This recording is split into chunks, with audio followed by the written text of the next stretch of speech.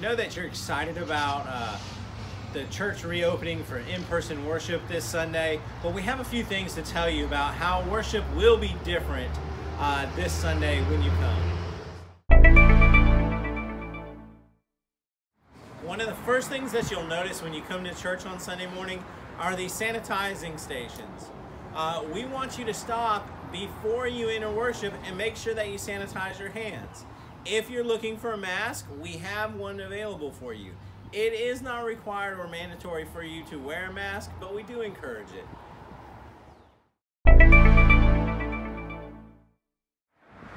One of the other things that you'll notice is that doors are open. We're asking that you not open any doors, that the doors will already be open for you.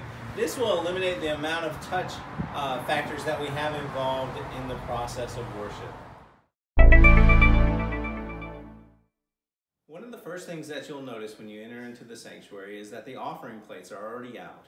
We're asking that you go ahead and place your gift or offering into the plates. One will be positioned here, and then there will be another at the front of the sanctuary. This helps eliminate the many touch factors that are included in passing the offering plate from person to person.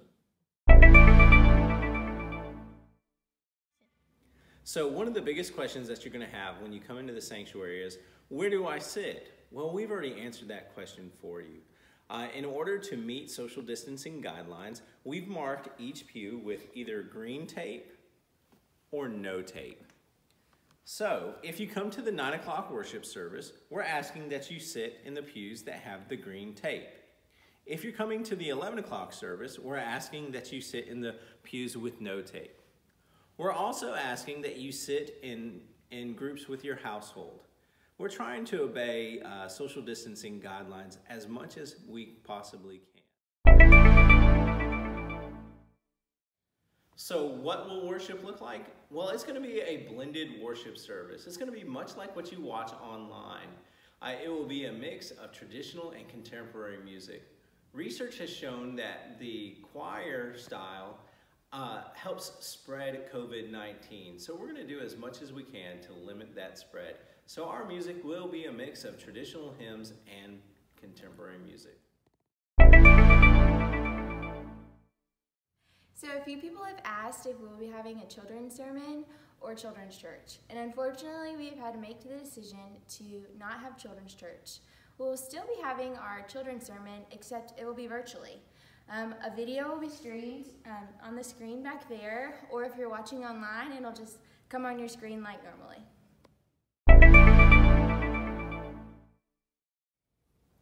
So how are we making the space safe for you to come and worship? Well, we are trying to follow social distancing guidelines. Remember, if you're coming to the 9 o'clock service, you're sitting in the green pews and sitting with your household members. And if you're coming to the 11 o'clock service, you're going to be sitting in the pews without tape. We also are encouraging everybody that before they enter into the sanctuary, that they use hand sanitizer. You are encouraged to wear a mask, but it's not a requirement. It is your personal choice. During and between services, you'll see that we wipe down the pews that people sit in so that there is no sort of cross-contamination. Then also, I'm excited to tell you a little bit about what's about to happen above your heads. If you'll look right up there, that big giant air disperser that's happening right there, everybody has asked, well, what do we do about the air conditioning? Well, your church trustees have installed iWave air purifier system into our air conditioning system. So the air that you breathe will be purified through the air conditioning system. Those are just some of the ways that we're helping to improve your worship service and making sure that it is safe for you to be inside. Everybody's asking about bathrooms. Well, the bathrooms will be open, but we do ask that you make sure that you wash your hands and even use hand sanitizer when you leave that space. One of the other additions that we've made throughout the building is these hand sanitizer stations. You'll notice them on the wall. They're full of hand sanitizer, and all you have to do is swipe your hand under it, rub it together, and you have a great sanitized hand. So many of you have been asking about Sunday school. Yep, we're allowing in-person Sunday school to resume, but we are asking that every Sunday school class maintain their social distance and use caution. We're also asking that they allow for a technology component so that they can still keep connected with those people who are at home. One of the things that we have added to every Sunday school class is a bottle of hand sanitizer. And we do encourage that everybody use the hand sanitizer before or after the class. So we have gotten many questions about the nursery and if we'll be having it and how it will be operating. We have made the decision to offer nursery for children ages 3 and under.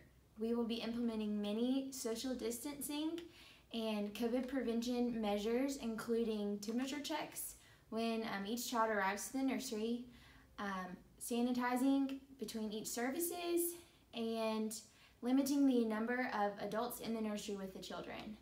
We just ask for your patience and support as we continue to navigate uncharted waters and figure out what is best for our children in our church. We know that you're excited about returning to worship on Sunday, but we're still asking that you maintain your social distancing. Please refrain from hugging, handshaking, and all that's included in that. Give somebody an air high five or a thumbs up. If you really...